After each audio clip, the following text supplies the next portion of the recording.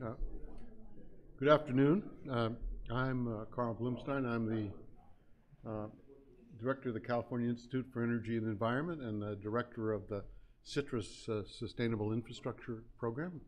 And today's talk is supported by both. The speaker is Sascha von Meier. So it is my pleasure to introduce Sascha von Meier, with whom I've worked for many years. I'm the age where I say, oh, and I knew her as a graduate student, but she's quite remarkable. She is now an adjunct professor in the Department of Electrical Engineering and Computer Science at UC Berkeley. She teaches a must-take course if you're interested in electricity, it's a 2-semester course, and if you want to know about electric power from the ground up, you need to read Sascha's book and take her class. And if you can't take her class, read the book anyway. She is, the little blurb here says, she directs the electric grid research program at the California Institute for Energy and Environment. Her work is driven by the vision of a nimble, adaptable, and resilient electric power infrastructure that optimally recruits resources such as solar photovoltaics, energy storage, and electric demand response to support the transition to a carbon-neutral grid. Her current project focuses on use of high-precision micro-synchrophaser measurements for situational awareness, diagnostics, and control applications in power distribution systems. Sascha.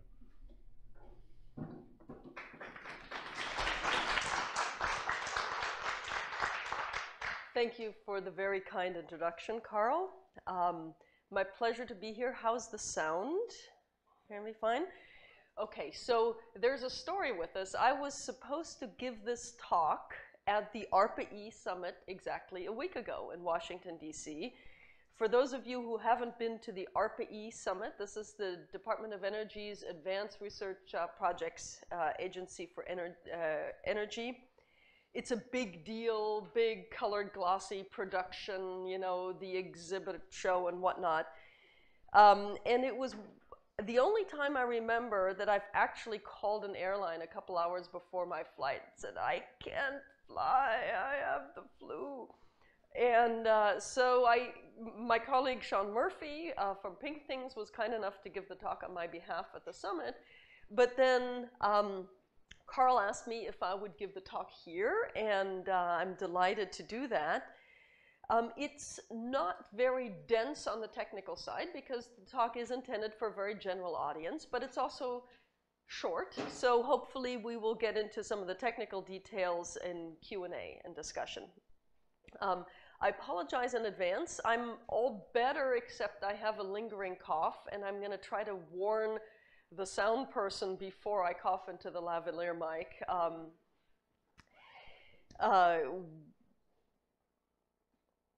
With some good luck and some water, we'll get through it. So it's actually a real pleasure to be here speaking about this Micro-Synchrophaser project. Some of you may remember actually 5 years ago, I was here with colleague Alex McEachern from Power Standards Lab, and we talked about the very beginning of this project. So we are now in the last 2 quarters of a plus-up that was awarded after we finished the original 3-year project that was under the Open 2012 solicitation.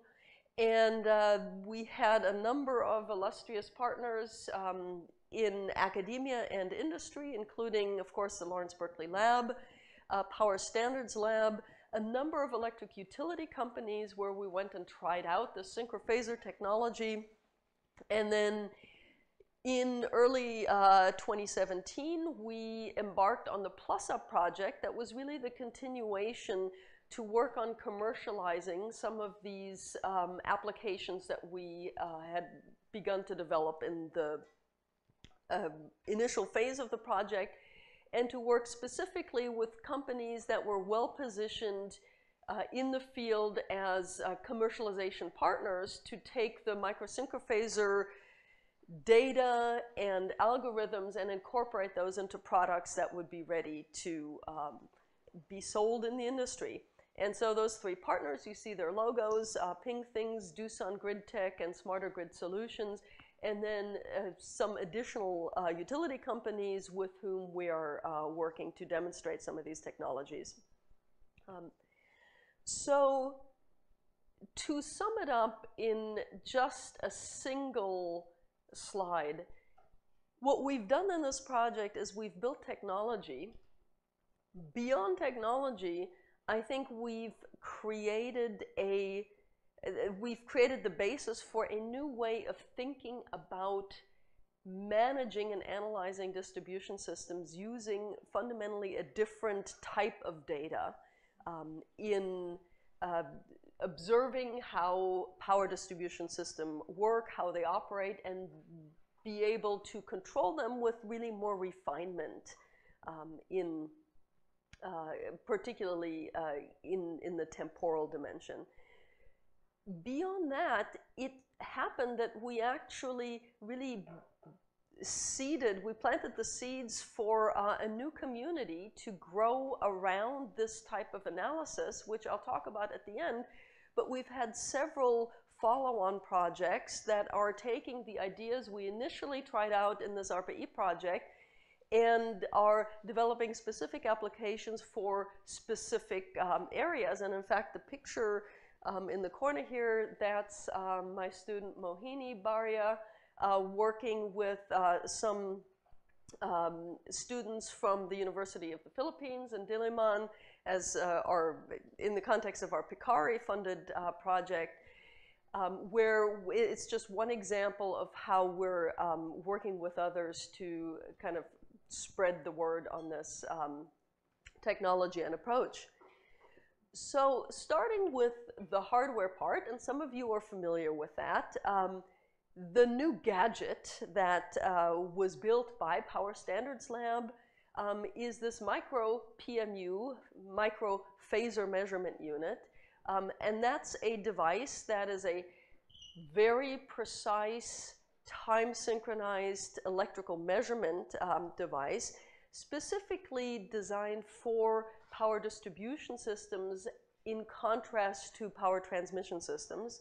And what that implies is that you have to deal with a smaller signal-to-noise ratio, you have to deal with smaller measurements, and so it demands more precision of the instrument. It also means that we're working in an environment, in a context where historically there's been very little empirical data gathering, very little knowledge about power flows on distribution circuits, between your house and the utility substation. And of course, as we all understand, with the advent of distributed generation and also wanting to exercise more intelligent controls of electric demand, it's necessary for grid operators to actually see what's going on those circuits. For example, there are new opportunities for local resources to be providing services at the transmission level in the electric grid. For instance, if you have a battery resource, you could be providing, you could be doing arbitrage, you could be providing services into the electric grid. But at this moment in time, it's very difficult to assure that such local resources aren't causing some local disturbance in the process of trying to help the system globally. So for example, if I'm performing frequency regulation services with a resource that's located on a distribution circuit, I might be screwing up the voltage for my neighbors in the process of ramping power up and down to try and help the system frequency. So with more distributed resources, and of course electric vehicles are a big player in this, as is solar generation, There is certainly a need to have a greater visibility at the distribution level, and also for recruiting diverse resources, for improving efficiency, but also for generally improving reliability and having the resources and the ability to be more responsive or resilient and adaptive as extreme events such as weather events or who knows what compromise the grid functions. So the crux in making these synchronized measurements is really about very precise timestamping, and the gray device that you see in the slide there, that's a GPS receiver. So the particular feature that's unique to the micro-PMU is being able to measure and resolve the very, very small difference in timing between two AC voltage waveforms at two different locations. And because the timestamp is taken locally and associated with the datum, it doesn't matter how far away the other point is. You then aggregate the data and compare them. They each come with their timestamp. But so just for illustration here at location 1 and 2, we would have a power flow down this distribution circuit, which to a first approximation, that's a synchronous alternating current system. So the voltage sine waves should be exactly coincident, except they're not really exactly coincident when you look closely. It's that very small phase shift that we call delta in this picture that actually physically drives the power transfer down a wire or through any AC circuit. Now, at the transmission level, phasor measurement units have been recognized for quite a few years, actually. Started in the late 1900s with really the GPS technology enabling PMUs. It was after the 2003 Northeast blackout that there was really a big momentum toward installing PMUs, or they're also known by the data they produce, which are the synchrophasors, the synchronized phasor measurement, where a phasor comprises an RMS magnitude of a voltage or current quantity and a phase angle, which represents that timing. So the synchrophasors really became a more popular technology. After the blackout, it was realized that grid operators really didn't have enough situational awareness, didn't see enough about what was happening on the grid electrically, and so they were vulnerable to surprises. At the distribution system, no one had really made synchrophasor measurements before because it wasn't known that whether it was possible, in fact, to make as precise a measurement, because the voltage phase angle differences are very small. And then, of course, there's the issue of, the economics of installing sensors in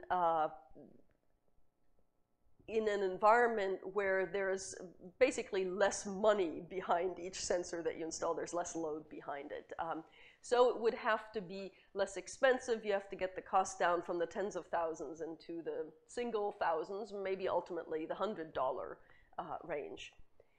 Here's an example of a field installation with the micro-PMU that comes in a box, and we learned a lot in the project about, the importance of having easy to install, easy to work with hardware in the field. You see the GPS receiver on the top of the box, and then there's a little salt shaker, which is the antenna. So for locations in the field where we don't have Ethernet, we had cellular wireless communication. And Power Standards Lab, since this initial project, has installed hundreds of these and sold them to different utilities, people doing research projects. And so the hardware itself is now on its way to commercialization. I mean, it is fully commercial, and I think word is getting out about what you can do with these.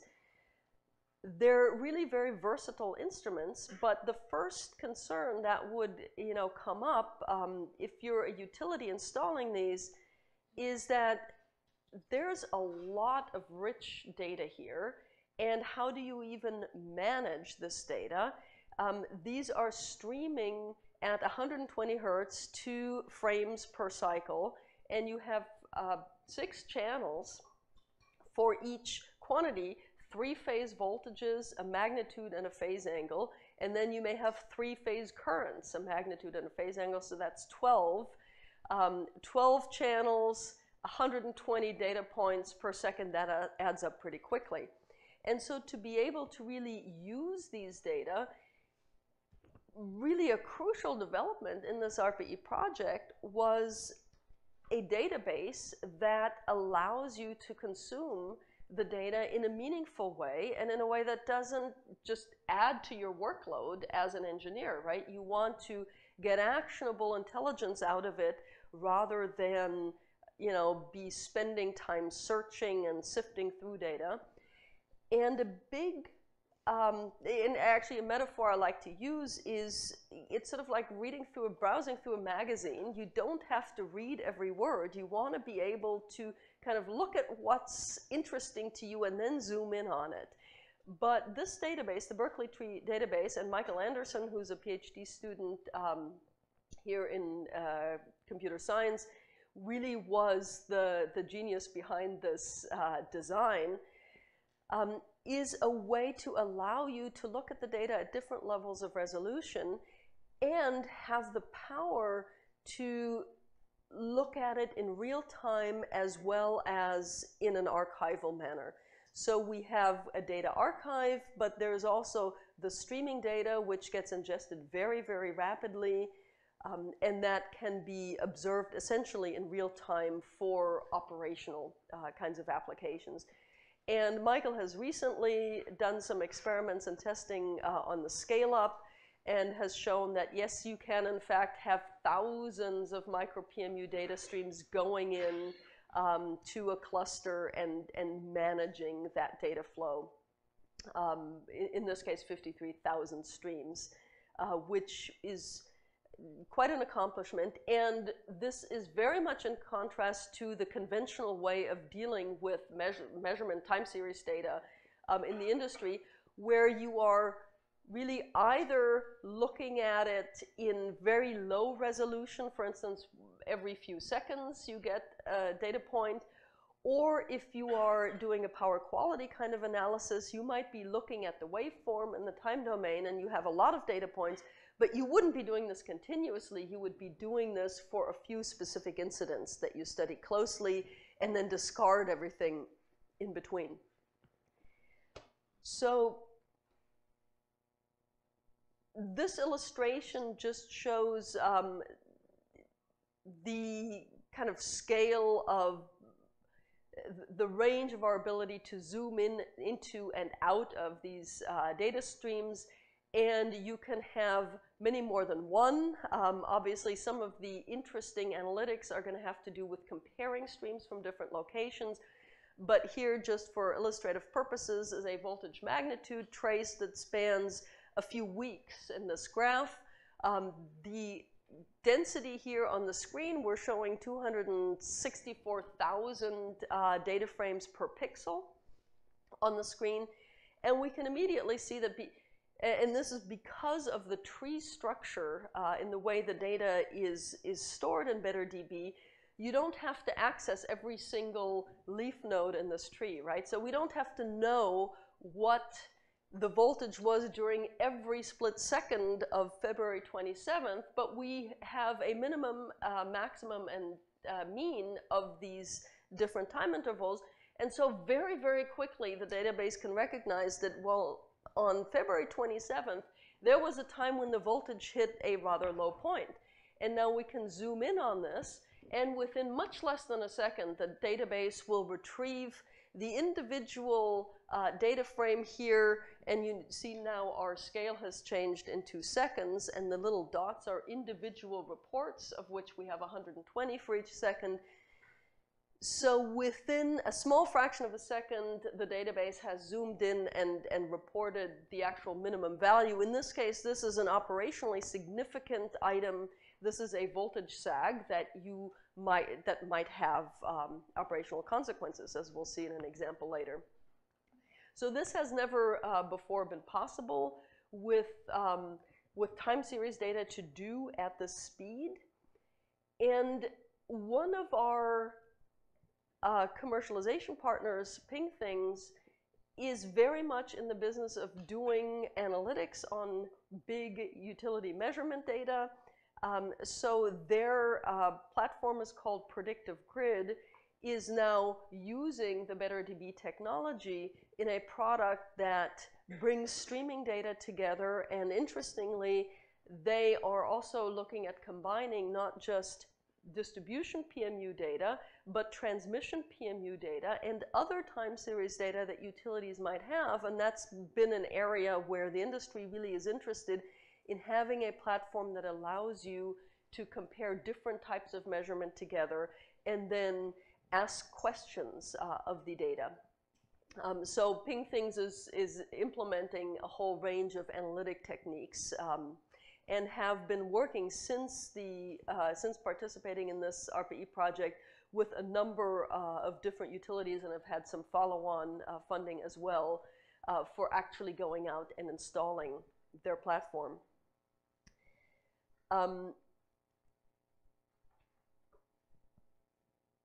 The other two commercialization partners both are working in the context of distribution systems. They're each dealing with controlling actual resources. In the case of smarter grid solutions, they're focusing on solar inverters and controlling them for the purpose of intelligent voltage management in the presence of legacy voltage regulation that doesn't always play nicely with solar inverters.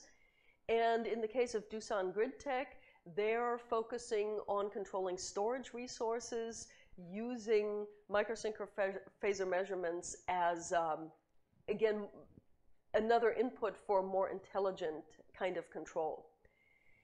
I wanted to just give you a flavor of some of the data in a real-life situation. So here is a large solar array that is injecting power, and that power injection is being measured at micro PMU number 2. So that's over there. And the current from that is represented by the blue trace. That's an amps. And then there's also another micro PMU that's measuring the net power flow at the substation. So that would be the power generated by the PV array minus the power that's being drawn by the load on the circuit, which is mostly residential load. And interestingly, this is a case where the PV penetration is essentially over 100%, because sometimes the load is completely met by the solar generation and the power flow actually goes negative, where this distribution feeder is injecting power upstream into the transmission grid.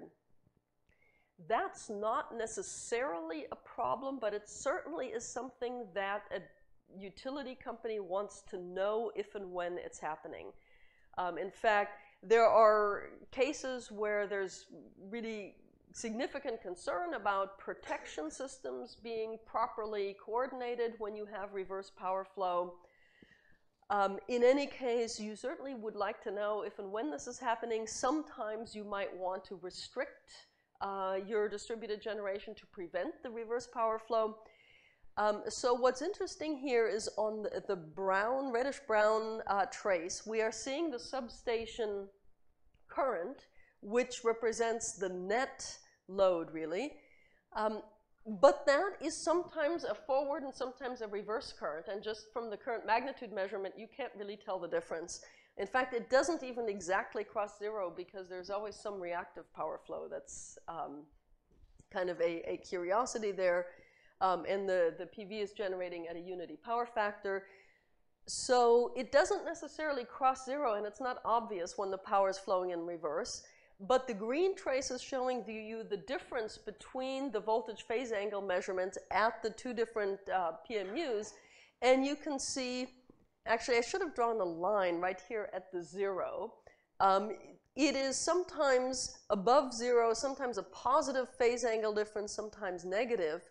And it's actually showing you pretty clearly where it crosses over from the positive to the negative power flow. And you can see that it's sometimes the mirror image of the substation current.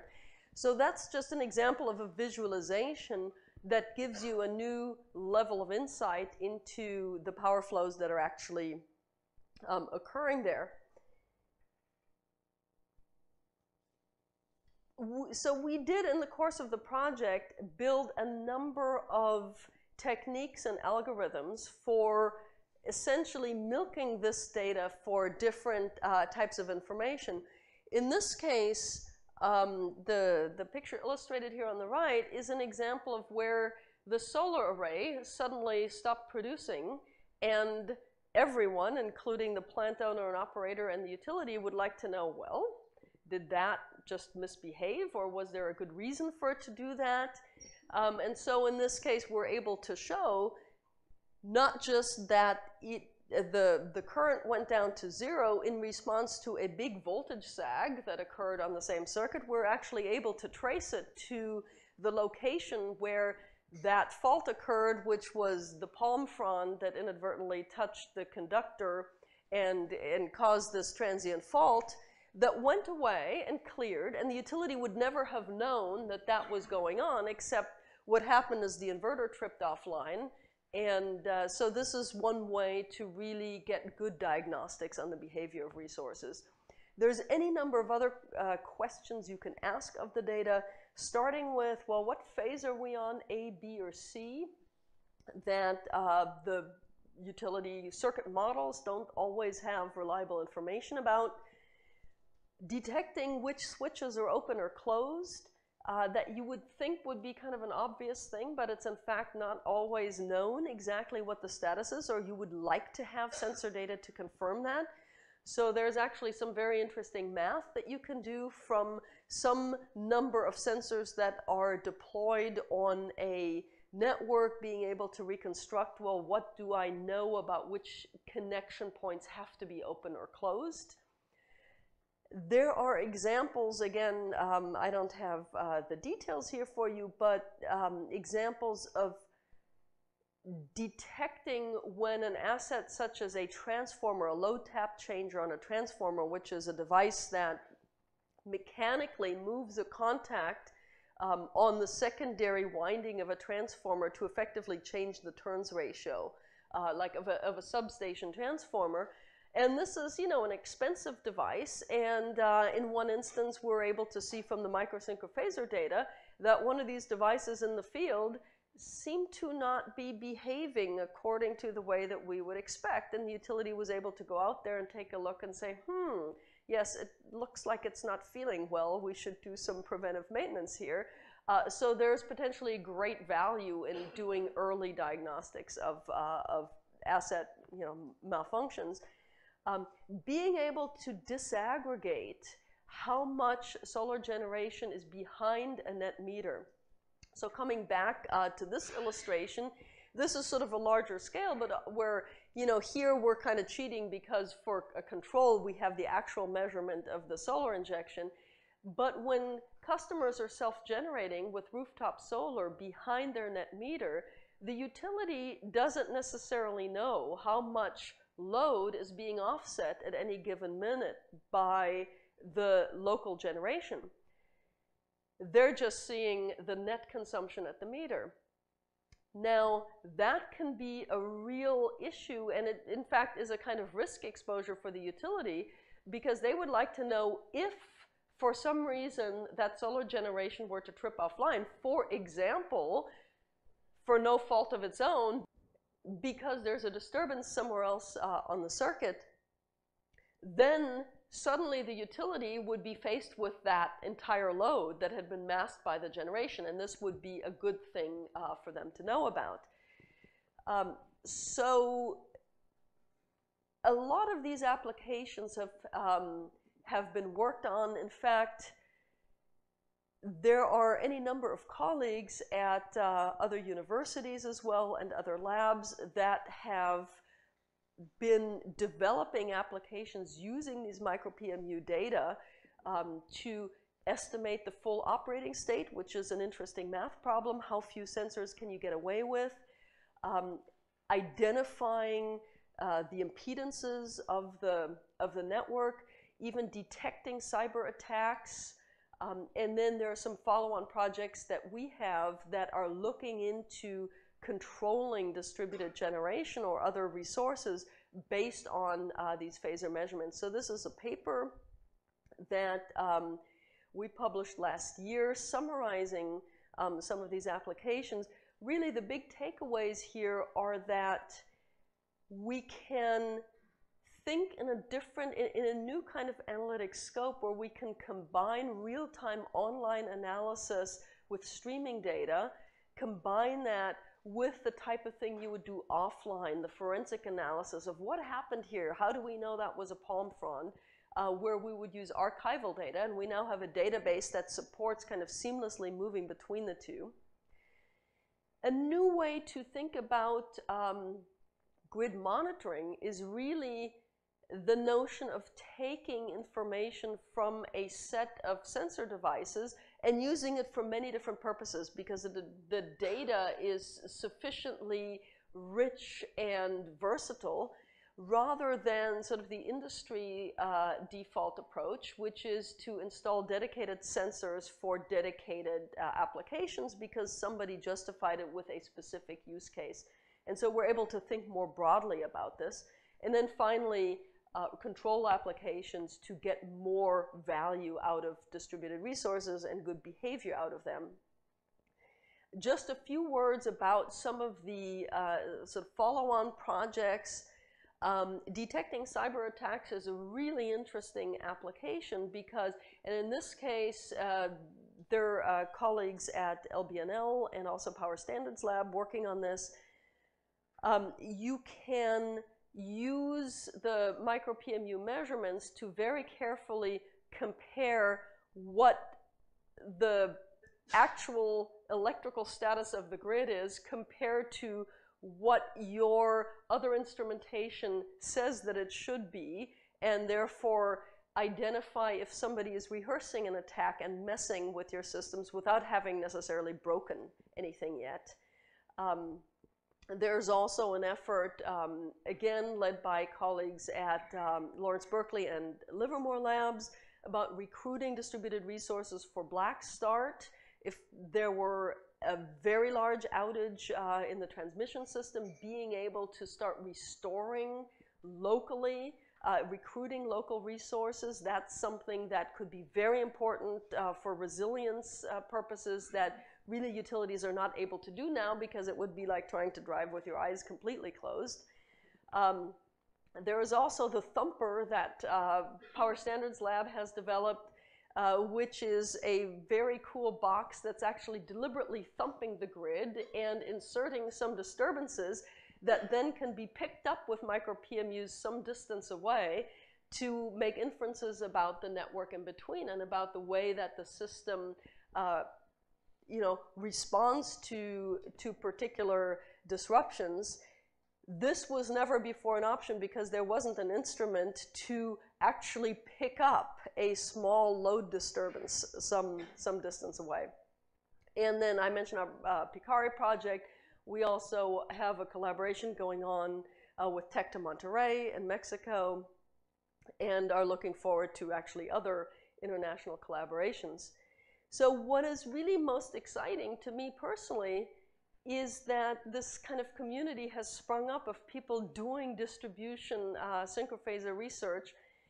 The North American Synchrophasor Initiative now has a distribution task team. It used to be exclusively focused on transmission synchrophasors, and at last count we had 118 members in the distribution task team from all around the world, actually, not just North America. So that's really exciting. In fact, the IEEE Smart Grid Transactions is working on a special issue dedicated specifically to distribution synchrophasor applications. A very wise man told me that it's amazing what you can do when you don't worry about who gets the credit. And it's, I think, so cool in this community that so many people have kind of come together to work on something that's not just about getting credit for specific research, but is really focused on a mission that we all care about. You know, a mission in the interest of society for really promoting a more reliable and more sustainable grid. And we're doing things here that 5 years ago, we really didn't know if they were going to be possible. So ARPA-E has a slogan, changing what's possible, and we think that that was actually sort of very fitting for us. And I'm going to stop for questions.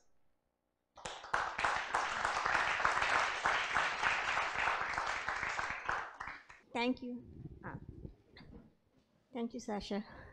So it has been very interesting. You know, I can see the problem now in my house from what you have shown me. It's like every time on the high noon when production is very high, my inverter shuts off. And then it doesn't come on until somebody comes and resets it, or I can reset it, of course.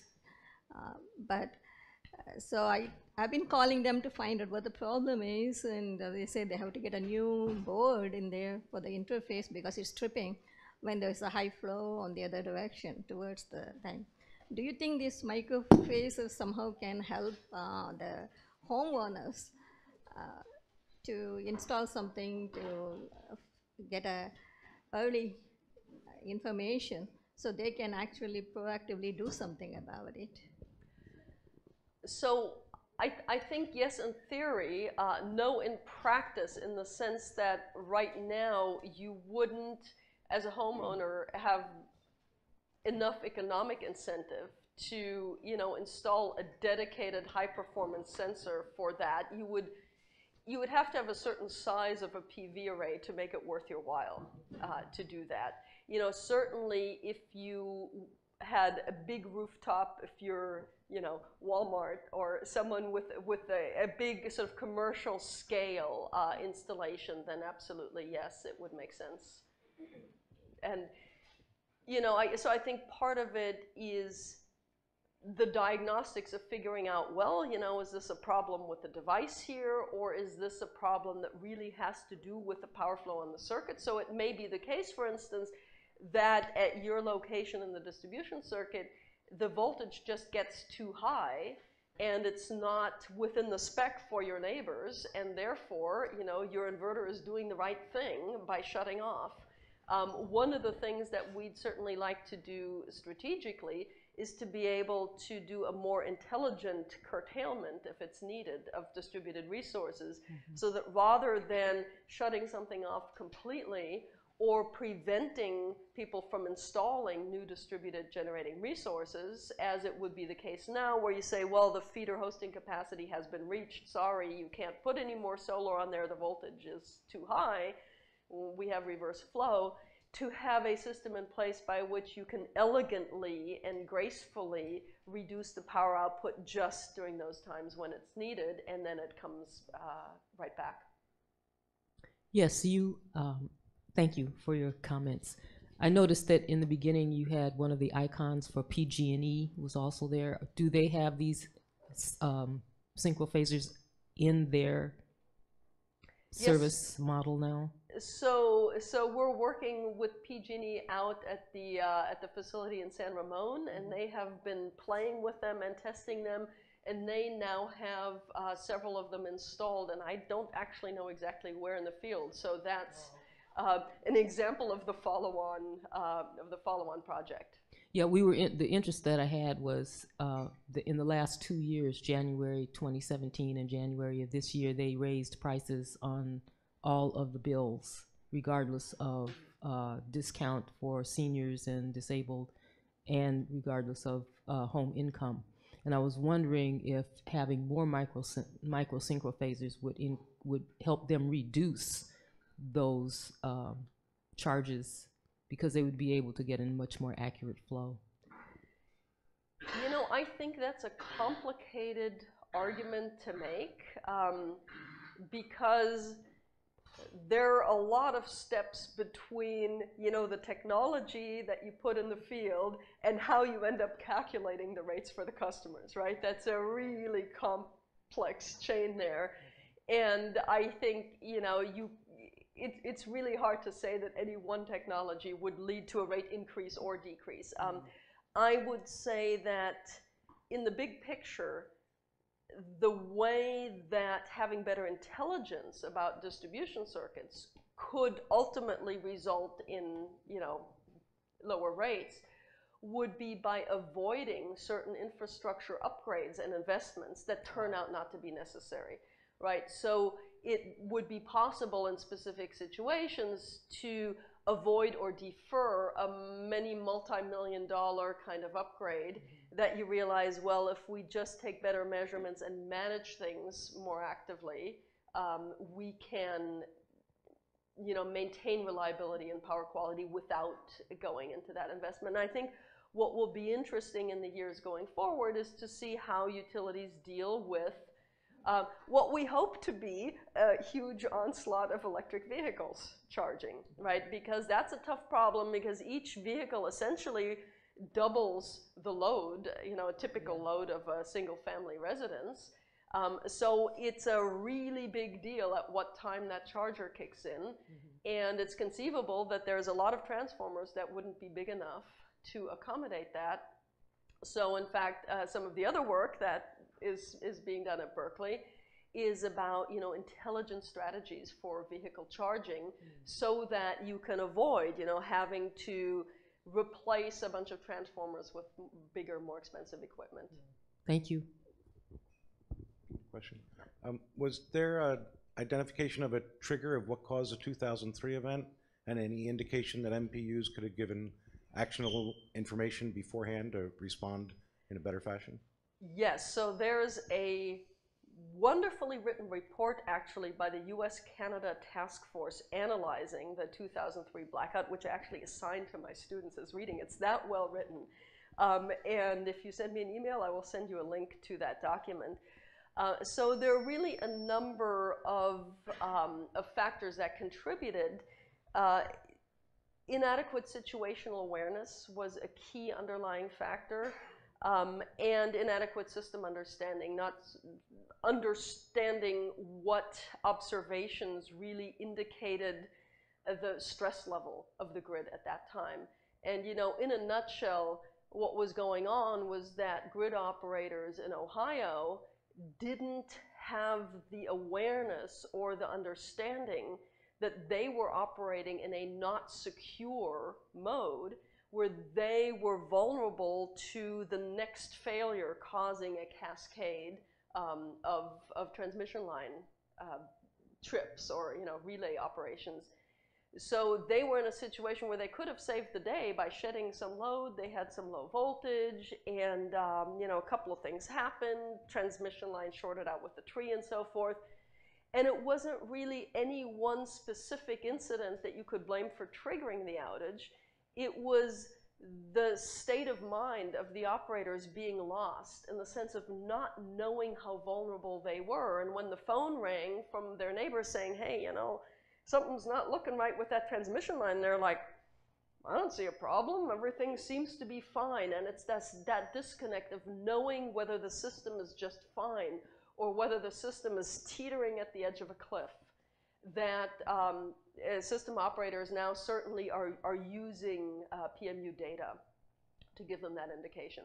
And here on the West Coast, what we've had, and there's also a big blackout in '96 along the West Coast, that was specifically caused by oscillations between the north and south, power oscillations that we now understand to be kind of common, and we need to watch them, and we need PMUs to watch them.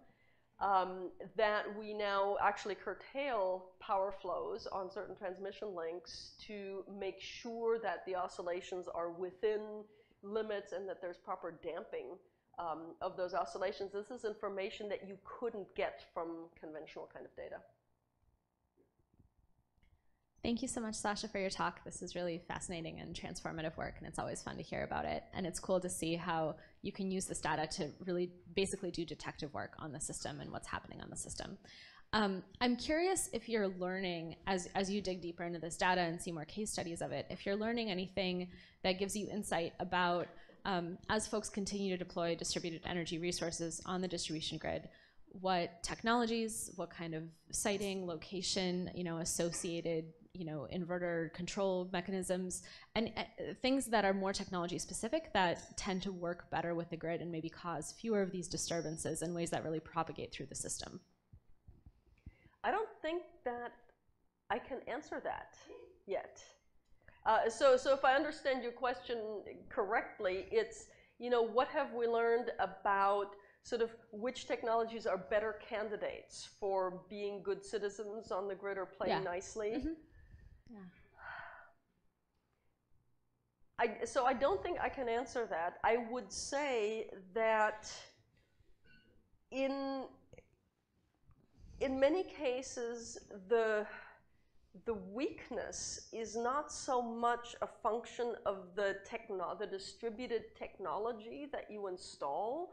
What are its innate capabilities? For instance, an inverter may have a lot of capabilities in theory that are not activated because of the way that the rules are presently written about what inverters can or should do.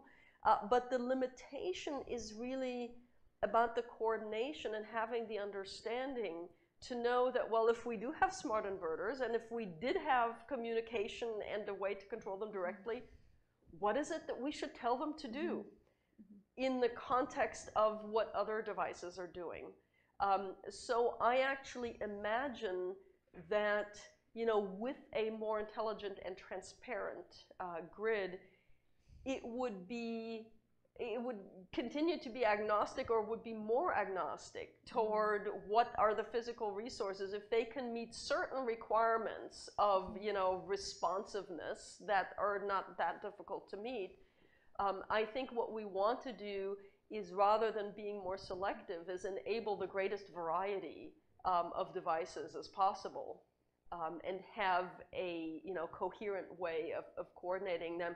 And that's what we're working on with this DOE-funded Energize project on phaser-based control, is to think about what measurements can we take from the distribution circuit that would then directly inform what these devices should do, that would also account for the impacts of what their neighbors are doing, which might be unscheduled or not what their neighbors said they were going to do, or there might be some contingency, some line outage and what have you, so that rather than having to recalculate everything, or having to recalculate a price, issue a new price signal, is there a direct control command that we can send meaningfully from the micro-synchrophaser measurements that would have resources respond very quickly and in a way to restore the steady state balance of operations. And we would want to design that certainly to be agnostic to what's the device that the controller is talking to. So that's kind of the direction we're thinking. Thank you. Sasha, so do you see the proliferation of those micro-synchrophasors kind of get us closer to reorganizing the grid with DSOs and DLMP at the, locational marginal prices at distribution level as a way to manage distributed resources? That's a great question. So the DSO would be a distribution system operator, and again, it's going to sound like I'm not answering your question, but I'm trying. I would again try and be agnostic toward what is the actual the organizational form of taking the control. That is, what is the entity? Is it a utility entity? What is the locus of control? I would think that having the high resolution data throughout the distribution system would enable whomever it is to be making more intelligent decisions. I think, there's an intuition that says we want to have as much of the control and intelligence as possible reside in a distributed manner as closely to the devices as possible. so that you kind of minimize your vulnerability to communication bottlenecks and so forth, and not leave the distribution system operator with an unmanageable problem of coordinating a million different devices, which they don't want to do. So my intuition says we do want a kind of layered, kind of hierarchical structure or layered decomposition in that. But, you know, I don't think that the data per se says that you have to go one route or another. I think it's enabling a variety of options. Now, as to the locational marginal pricing, my personal intuition is that in distribution systems, if you really wanted to set meaningful price signals that reflect local constraints, you're going to have an unmanageable problem on your hands, because you're going to have different prices for every house down the street. And I view, you know, and now this is conjecture more than something I can prove at this moment, but my intuition is that it makes more sense to control devices based on a direct physical measurement rather than computing a price, which requires a model, and then waiting for people to respond to that price, which requires another model, which is behavioral or lies within however you've programmed your automated devices to respond to prices. But to have sort of a more physical feedback and then do the settlement offline. Because another intuition is that as we move toward a system that is closer to 100% renewable resources, the intrinsic value of a kilowatt hour becomes less and less. And the value that we're talking about really is the connected capacity in kilowatts, and it's a value of responsiveness to the grid. You know, but the value of the unit of energy, that's sort of a holdover from the world of fossil fuels. And in that kind of framework, I might not have to worry so much. If I'm, let's say, a solar generator, I might not have to worry so much about selling kilowatt hours and be concerned about, well, did I get curtailed here? I'm losing money. But we might be seeing rates going more toward the ancillary services model, where I get paid for my connectivity and my responsiveness to whatever the conditions happen to be. And that would facilitate sort of an offline settlement more than having a price response necessarily. On that note, I'm going to again thank Sasha, and we are out of time. But thank you very much for coming, and there's more to come from this research, and you'll be hearing from us. Thank you.